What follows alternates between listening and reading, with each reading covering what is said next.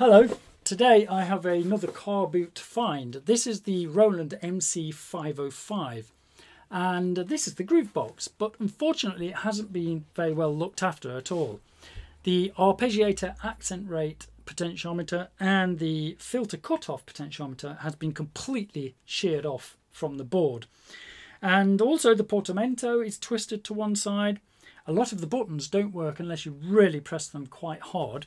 And the display has got lots of lines of pixels that just do not work at all. So it can be a little bit difficult to read it. Now I'm going to take this apart, find out what potentiometers it needs, see if I can do something with that display, and then have a listen to it. If I get it all working, of course. So I'll get it open. Start by just unscrewing everything I can find.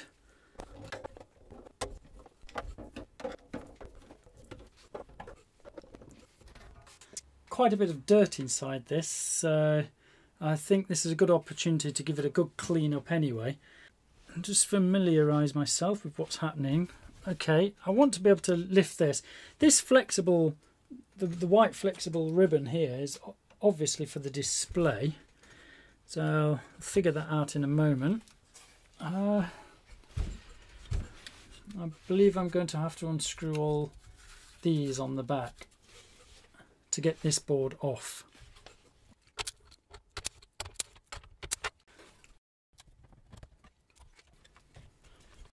Now, as you may see here, the LCD display is actually screwed from the other side, so it looks like I'm going to have to take the plastic piece off the front to remove that LCD display.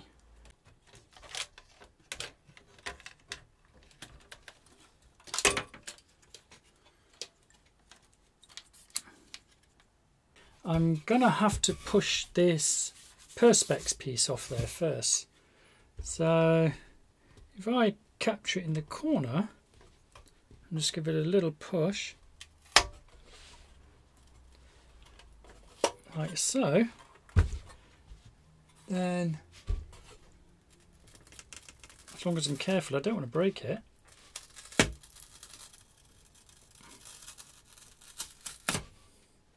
There you go. That was quite easy. So a little bit of double-sided sticky tape. I should be able to put that back down again afterwards. Now all I'm going to do with this is just unscrew it and take it off here, because I can't sort of test if I fixed it or not unless I completely reassemble everything. So I'll wait until I fix the other bits and pieces, and then I'll have this hanging out this side, and I'll get back to that and then screw it down afterwards when all the board is already back in place. So I'll just take this out for now. Now what tends to happen on some of these is these connectors along here start to lift off, and sometimes you can just reheat this and get the display to work if you're lucky. So I'll like I say, I'll do that when it's back on the board. I've got plenty of displays, these sort of displays, but the pinouts are different, so I can't exactly use one of those unless I reconfigure some of the pins and things. A lot of these buttons are really sort of dirty and manky, so I'm going to pull them all off and give them a bit of a clean. The same with all these buttons. They're really easy to get off. It's just a little tab underneath and you push it to one side and off they come. Just some nice warm water with a bit of soap suds in there. Not too hot, but nice and warm to remove the crap off the buttons. And just throw them in, let them soak for a little bit. Yeah, I think it'll be safe enough to do that as well. I can always put some double-sided sticky tape on there afterwards. Now these little bits of felt here are to stop dust getting through onto the sliders, and they're quite dirty, as you may be able to see. Just to get it up to the camera there. And I found one of the easiest ways to clean these is just with a bit of sticky tape.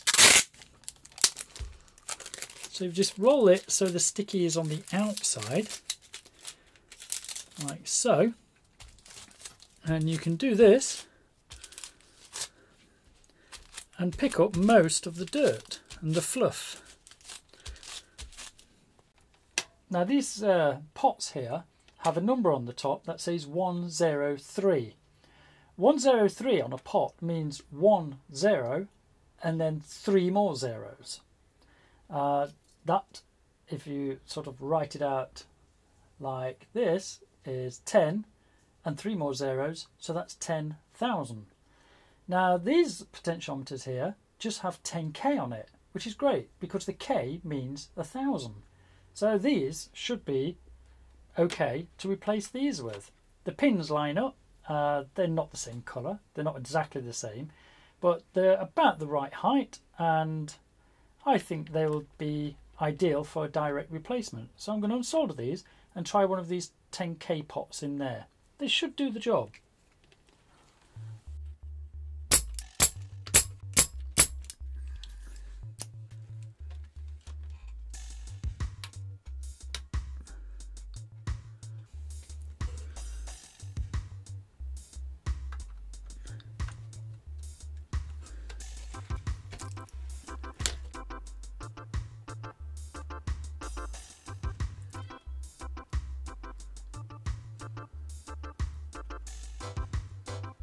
Seems okay. Right, on to the next one.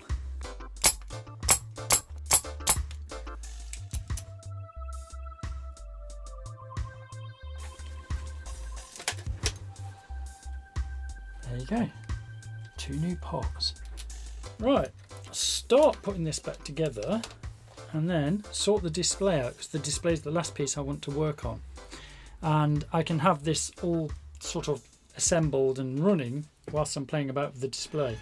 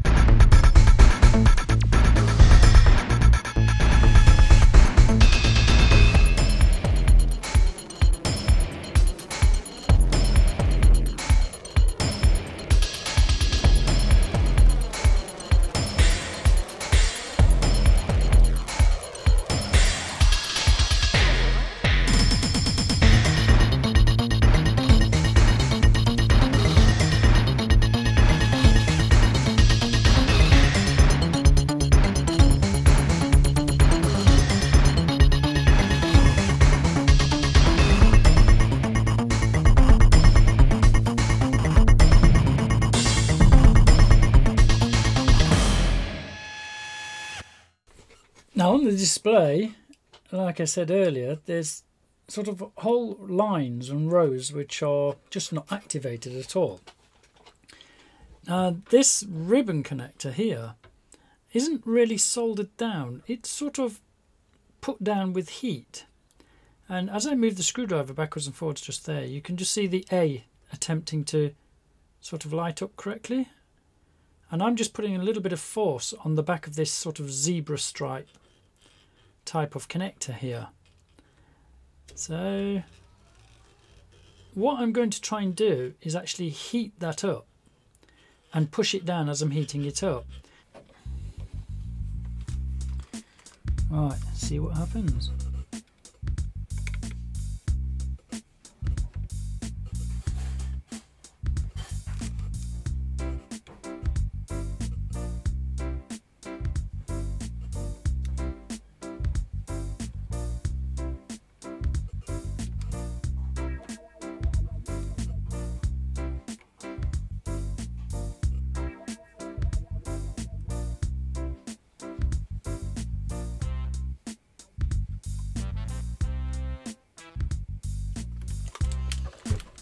Makes any difference.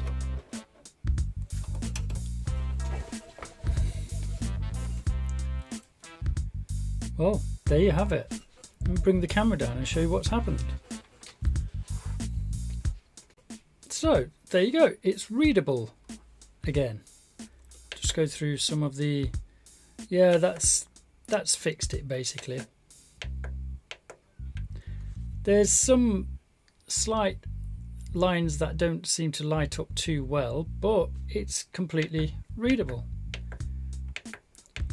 And that's just fixed by running an iron on the back of this sort of striped connector along here. And the thing is, you don't have to disconnect the entire machine to do that. All you have to do is pull this piece up off the front and then a little bit of sticky tape, push it back down again afterwards. So that's a good one. Right, I'll finish off putting it all together now and just test the sounds.